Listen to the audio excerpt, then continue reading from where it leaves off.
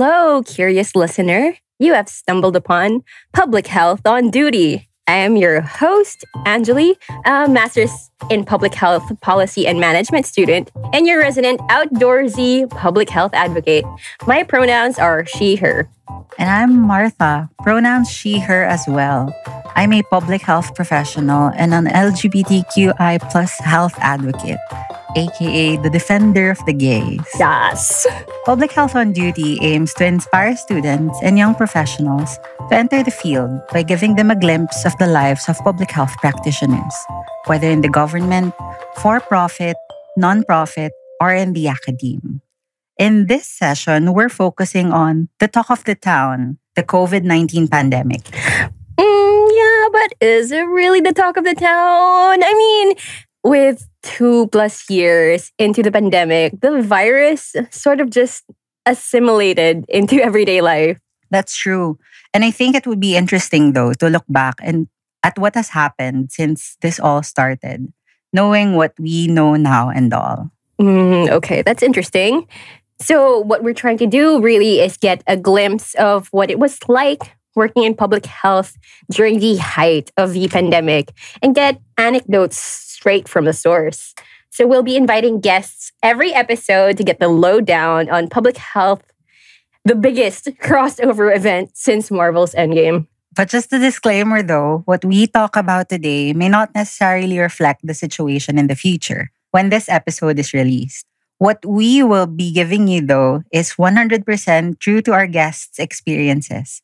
So you'll still be getting the tea on what goes on behind the curtains in public health. Yes, and we'll do our best to update our show notes in the episode description if there are any changes, emerging science, fun facts, and other good juicy stuff. So please do check it out. Okay, so let's get on with the episode. We're here today with two lovely ladies, Attorney Faith Laperal and Attorney Geneve Masahud. Welcome to Public Health on Duty. Yay! Would you like to introduce a little bit of yourselves and maybe tell us your pronouns also? Faith, why don't you start? Okay, so I'm Faith. Pronouns are she and her. I have a degree in political science and Juris Doctor degree from UP. How I found myself in public health, I actually stumbled upon public health because I was such a grammar Nazi. So I had this friend who was working in the DOH and he kept asking me to proofread and revise the speeches he's been doing for work. And so when there was an opening, since I've been doing it with such passion to correct other people, he asked me to apply, and that's how I first came into the DOH. I got the job, and I stayed for over a year, but I had to leave because law school wouldn't let me go on. I needed to complete this internship, and then after which I found myself getting some health projects on the side. So I did work for the IRR of the reproductive health bill and also some manuals and learning materials for healthcare workers for procurement of health commodities. And then after, I found myself in the private sector, relatively health-related work in the water sector. Mm-hmm. After that, well, I just found myself back to the DOH in 2018. How about you, Geneve? Hi. Hi, so I'm Geneve. My pronouns are she and her.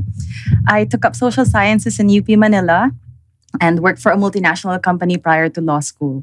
After that, I went straight to government, working in COMELEC before I joined Secretary Duque's team in GSIS. Now, 7 months in, Chairman Duque was appointed back to DOH, and I was assigned to the office of the chairman in PhilHealth. I think the only connection that I have in public health when I started was back in college. My thesis was based on the migration of nurses, specifically in the Southeast Asia. And it has somewhat come to a full circle when I was immersed in specifically in health financing when I was in PhilHealth. Oh, okay. So parang nakailang tumbling din kayo before you stumbled into public health. But what is it like being a lawyer inside public health? It's not really common that you hear of lawyers in public health. Well, when I came into the DOH, I've already experienced working for two other government agencies. And one of the first things I've noticed was really there aren't enough lawyers in DOH. So there was a scarcity of lawyers. Because in the other government agencies, you'd have like a lawyer in almost every office.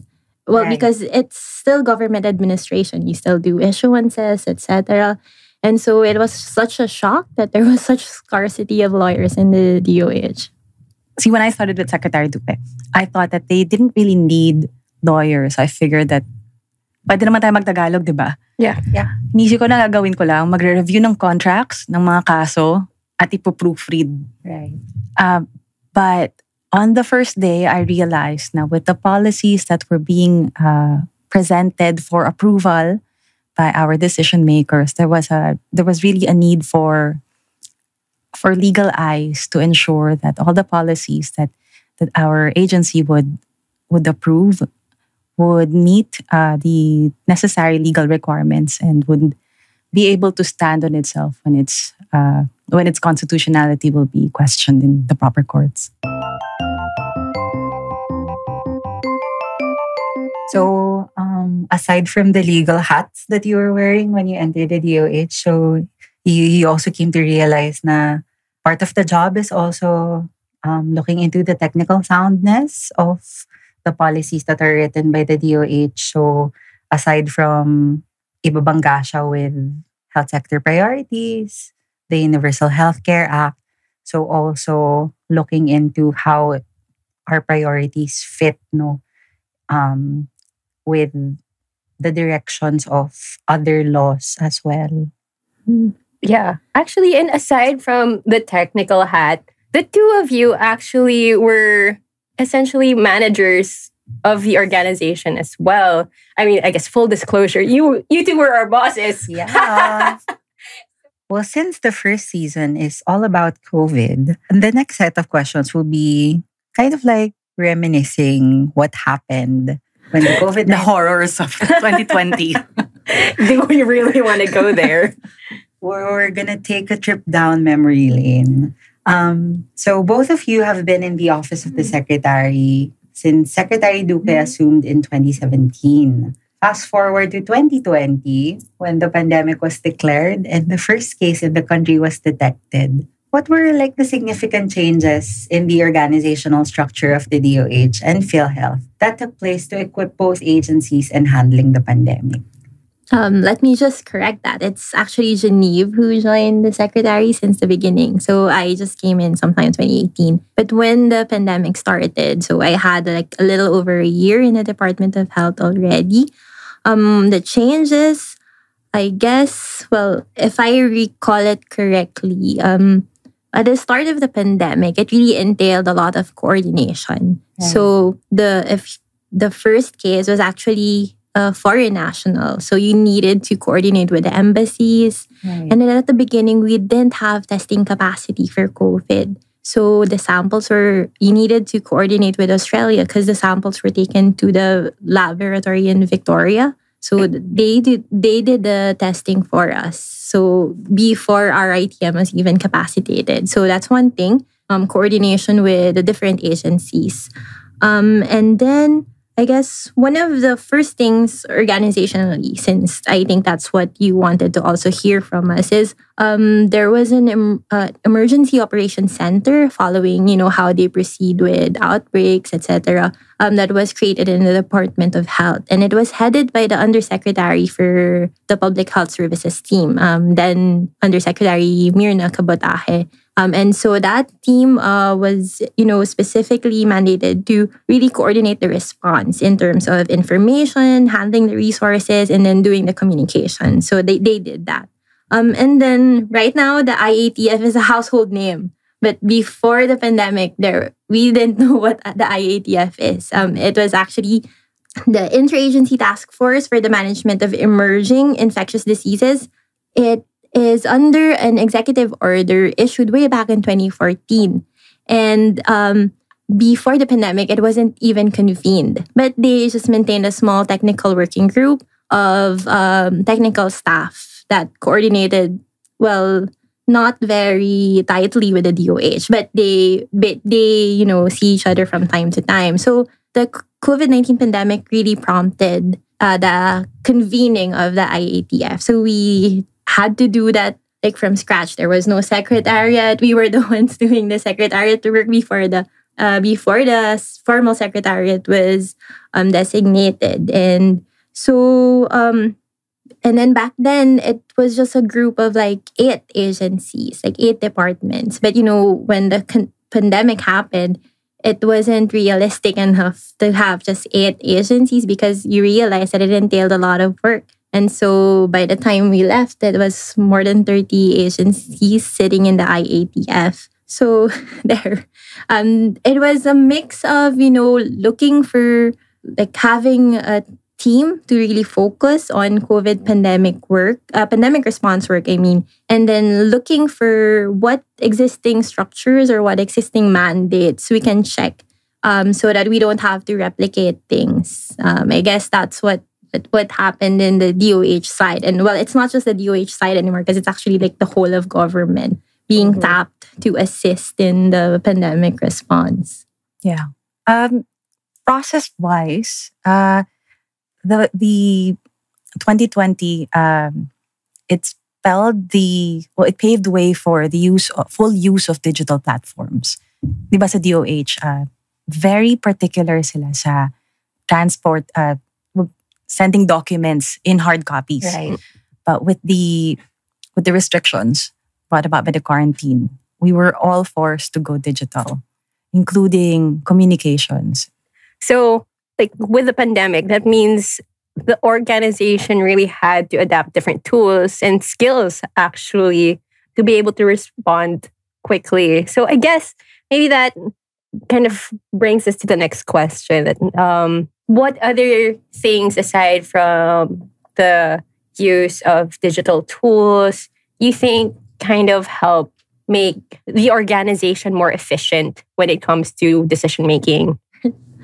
So because I've mentioned earlier the IATF, it was meant to be a policy-making body at like a higher level, but you needed like entities to execute. And so it couldn't just be DOH alone because the pandemic actually shifted a lot of work towards DOH. You have the technical policy making, even if other agencies are procuring for us, we do the technical specs. So, like the heavy lifting really fell to the DOH, and so we needed other agencies to help. And so, one of the most efficient ways that it was done was to tap the agency responsible for disaster response, the NDRRMC, and so it actually devolved the decision making at the implementation level, and it was tapped because it had an existing structure already. When we have typhoons, when you have disasters, it has presence in the regions, in the localities. And so that actually helped with, quick decision makings at the ground level. I guess that did it. And then the interface, the different government secretaries would usually just meet in the cabinet meetings. But, because of the pandemic, the IATF for a while even met like twice or more than twice a week. And so it was like the first time that the secretaries were actually sitting together, well, in one Zoom room, not one room. But yeah, it actually facilitated coordination like in such an, I don't know, it's like the first, yes, in an unprecedented manner. It was the first time that we were actually conversing with different directors from like different offices from the Bureau of Immigration. We were talking to people from the DOLE at a very regular basis. People we don't usually get to talk to. You were talking to people from the OPAP, from the OCD, from PNP, like left and right, different agencies. So I guess it was really the necessity of the times that allowed that. But it was like I don't know how to describe it, but it was the first time that happened, that level of coordination between government agencies. And that really facilitated, decision making at the levels of the different departments. But to add to that, prior to the pandemic, we were used to getting directives from other organizations, from the Office of the President, after, say, a decision was made in an executive meeting, writing it down into a resolution or a decision took time, and time to publish it to make it effective. But when the IATF was organized and with the necessity to put out decisions at such an unprecedented level, it was we saw organizations commenting on the same document in the same digital platform. Right. And it was finished in a few hours, tapos mapapublish in the official gazette a few hours later, and then it will be communicated to the public by the official spokesperson or the presidential spokesperson. So the decision-making process and putting into effect these decisions became quite, we weren't used to it. Parang kaya pala na Yeah. ganun kabilis to Right. get things done. I guess that was the lesson. Na parang everything like was on warp speed.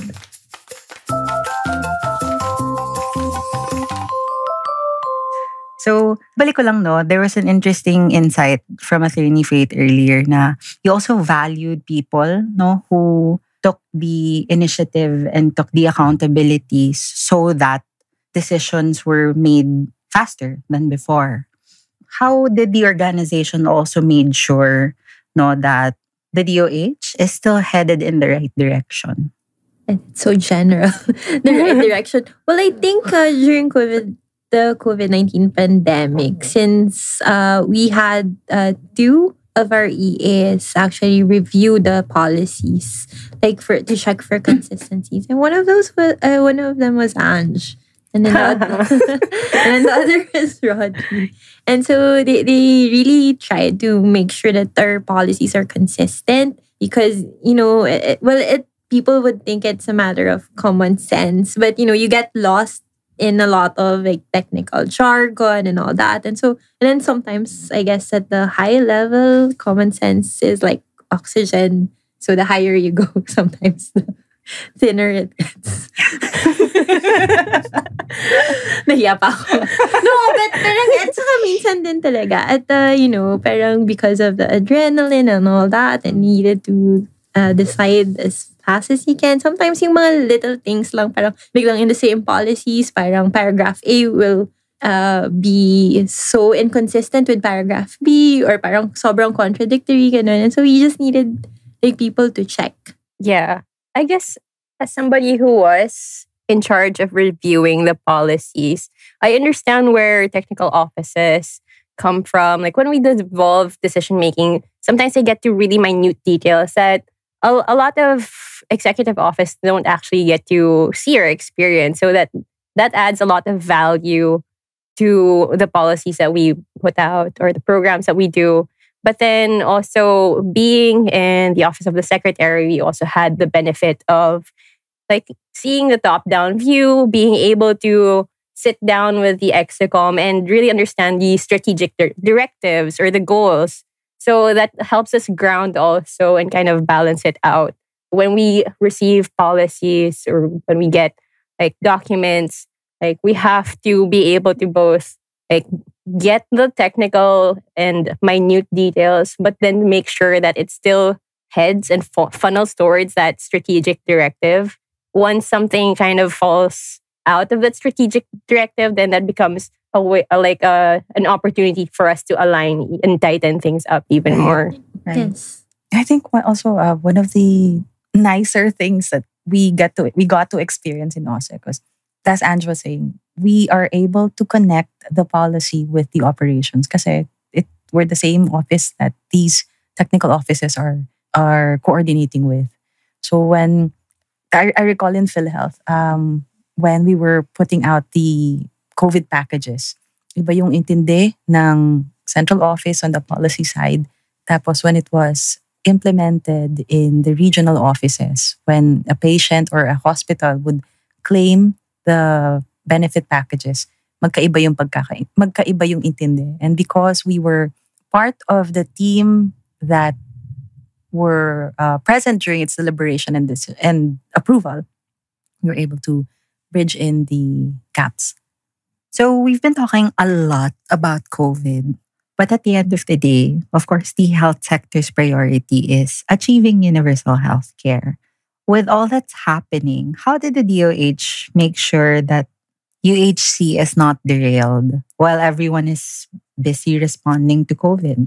I think some of the things you needed, sana, or which should have been established through UHC, badly needed due to the COVID-19 pandemic. And so the DOH, by responding to the pandemic, actually accelerated some of the reforms under UHC. So you have, for example, your One Hospital Command. It's a patient and navigation referral system, and we're looking to having that institutionalized as a national patient navigation and referral center. So hopefully that bill gets passed. And then, of course, you're able to invest heavily on our hospitals. A lot of our hospitals, we've been able to procure and receive a lot of donations for medical equipment, laboratory equipment. We have a lot of ventilators, X-rays coming in. So that helped us, improve our treatment capacities.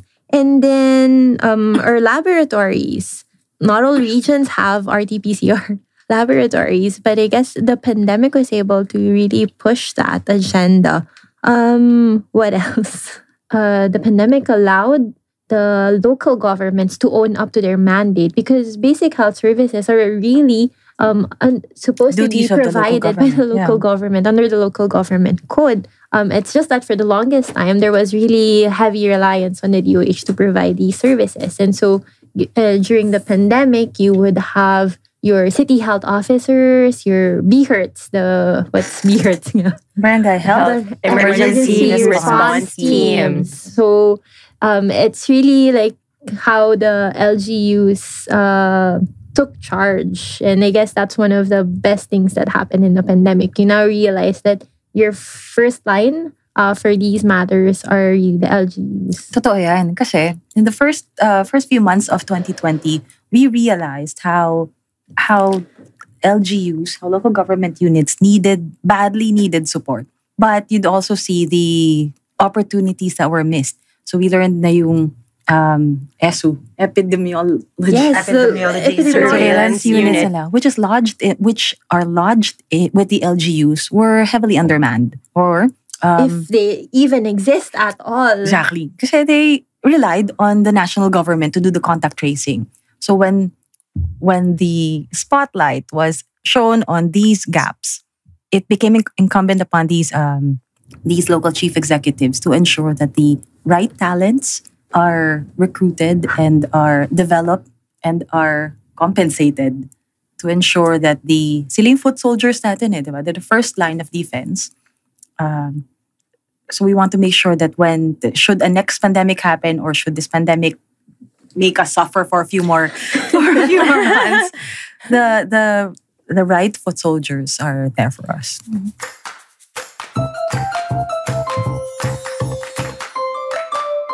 As lawyers, as managers, what are certain skills you feel are particularly important to bring in or to cultivate in your field? As lawyers in public health? Yes. So I guess for me, the most essential thing is really the public health perspective. As lawyers, you're actually, legal knowledge is somewhat standard. And so you get a package of it from law school, legal reasoning, research, and how to interpret laws, etc. But the laws aren't always complete. And so what you do with the gaps, there will always be gaps to fill. And what you do with that always depends on the perspective you have. And so, it's not just being legalistic, because you can get a lot of you can do a lot of things conflicting with public health when you start to be very legalistic. When you're lawyers, your concept of rights are actually very individual. So, but an appreciation of public health will allow you to look at things with a perspective to what is the common good, what is the rights of others as opposed to your rights. I guess that's more important to me than, any legal skill. Kasi parang sayang yung legal skills mo if you don't have the public health perspective. For example, lang, parang, at a personal level, you do have like your right to smoke, but how does it affect other people's rights to clean up? Or No, you have the right to wear a yeah. mask. You have the right not to wear a mask, but yeah. how does that affect like the safety and the health of the people around you, or people who would just like by chance happen to be near you? So I guess that kind of perspective is something not inherent sa law or sa a legal perspective, because that has been one of like the challenges I've had with working with lawyers during this pandemic. And so which brings us to the next question, no? And we've been talking a lot about how public health and law is converging. Siguro parang how important naman is law to public health? I guess it's super important kasi health is the business of government. And diba, government does things, acts through issue directives, through laws, etc. So parang dun yung main convergence for me. As I mentioned earlier, diba, parang I was so shocked na halos walang lawyers in the DOH. So parang nakukulangan pa rin ako dun sa number of lawyers in the health sector. And then, I guess, when you talk about kasi, law in the context of public health, I think the first things that go to mind would be regulation, like yung regulation of health commodities through FDA, the medicines, and in our hospitals through the HFSRB. But siguro, parang, and then of course there's the other segment of like lawyers who think na going to DOH is just another administrative agency, so nakakahon siya sa legal support for the day-to-day procurement, the usual things that they have Admin to services. Contend with. But I guess there's more for lawyers in public health. I mean, regulation will be a big part of it, but also there is advocacy. I mean, how can you create and promote helpful behaviors? How you can finance health services, as what Geneve has been trying to do in PhilHealth, and then how you integrate systems within LGUs, like since we're pursuing universal healthcare. And so there are skills that you can get like from private practice or from other government agencies, because how you'll implement it will actually also still be through the usual things naman adapted just for health. So if you're an expert in joint ventures and PPPs, then it's just really doing that for hospitals or for the integrated health or networks in the cities or provincial LGUs that are undergoing UHC, or if you are into labor, then maybe human resources, then you can also help develop plans as to how to improve the sector, that the healthcare workers in general. So it's inescapable. Law will be important for it. To pick up from there, the most important thing I think we need to ask is, why do you think future lawyers should join public health? Or maybe advice na lang for those who want to join public health. Sige, ako Why you muna. start? So, tama topic. Tawag dito, advice for those who want to join public health. Maybe if they are still law students, then they just have to, stick with the basics, because you don't get to public health law as a lawyer if you're not a lawyer first. So, whatever you learn from law school, this will be your weapons when you go out of it and you choose to pursue whatever track you want. Advice also is that, law is a force for good. And so public health is actually, a track which seeks the good for your community, good for your country. And so I think it's easy. It's an easy path to choose, but the difficult one to walk on or tread on. So, and then if you're up to the challenge, or you actually crave a challenging life, then maybe go to public health law. It's also fulfilling, surprisingly. Surprisingly. No, kasi most of in my batch, ako lang ang kilala ko nasa public health sector. Most are doing litigation or in the corporate sector. But it's when we do reunions kasi, and I explain why DOH put out this particular policy and ganyan. And they would always tell me, you're starting to sound like a doctor.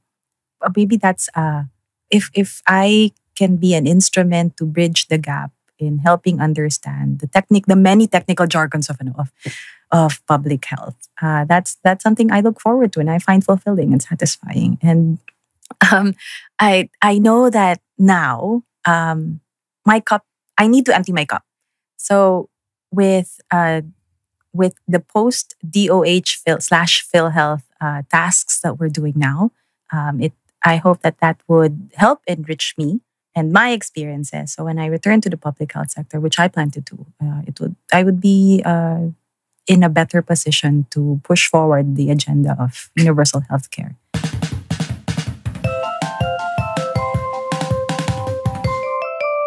Okay, what we learned today was that law is a tool for good. And if you're a future lawyer who is passionate in helping people and making sure that they're healthy, You can't be a smoker. go to public health. But thank you so much for joining us here at PhD, Attorney Faith and Attorney Jen. I mean, your rich experience in public health and public service hopefully inspires more lawyers to take the plunge. And if there are listeners out there looking for a sign, this is it. Now, before we end, we'll have our final segment we'd like to call the JQW Book Club. Each episode will give everyone book recommendations from Dr. John Q. Wong, our senior technical advisor and the founder of Epimetrics Inc. Yes. So if you have ever met Doc Wong, you know that he is essentially a walking library, casually dropping you book recommendations about every single topic you could think of. So we've gathered recommendations related to our episode straight from Dr. Wong himself. This episode, Dr. Wong recommends The Cleveland Clinic Way, Lessons in Excellence from one of the world's leading healthcare organizations by Toby Cosgrove. So he is the president and CEO of Cleveland Clinic. So you'll be learning straight from a top executive what they did to innovate and revolutionize healthcare in their system of hospitals and clinics. Dr. Cosgrove is a leader in the movement toward large group practices, collaboration, use of big data, innovation, better patient experience, wellness and integrated care, and personalized medicine. So in the face of a crossroad between expanding healthcare or providing intimate, personalized care, this book points to how you might be able to do both.